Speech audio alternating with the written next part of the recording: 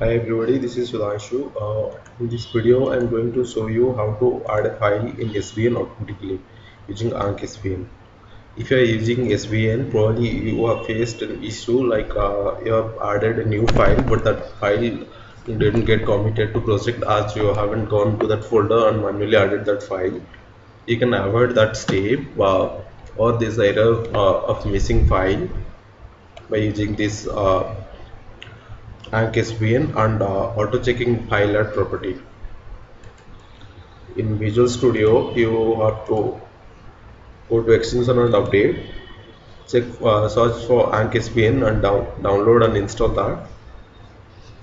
Once your AnkhSVN is installed, the tools options, go to source control. In plugin selection, check AnkhSVN as your source control management plugin. And in Subversion environment, mark this checkbox, directly add new files to Subversion. Okay, here I have a new unit type that I'm going to update. So it will add a new class file in my model. So let's update the model. Unit type.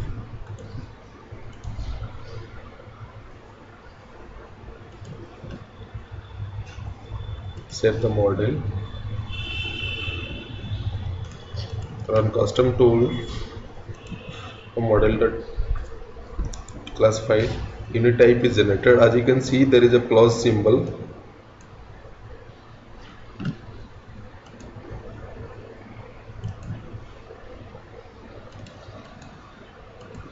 Plus symbol next to the unit type, it means is already added to SVN, or you only need to commit.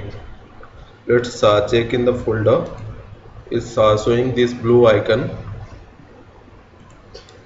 Let's go ahead and add a regular class file. Add new class. Let's name this as test class.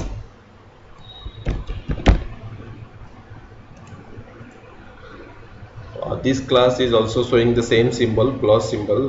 The yellow plus is also added in Tortoise SVN. Only we need to commit. Let's go ahead and commit the changes. Pending changes. Commit. Pending changes.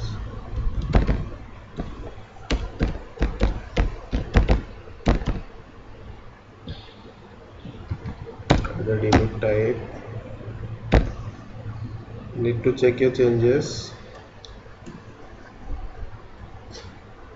As I made some EDMX update, there are several other changes, including these two new added file.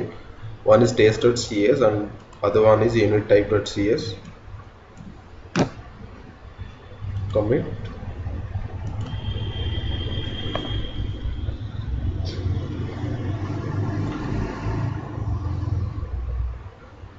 All my changes are committed.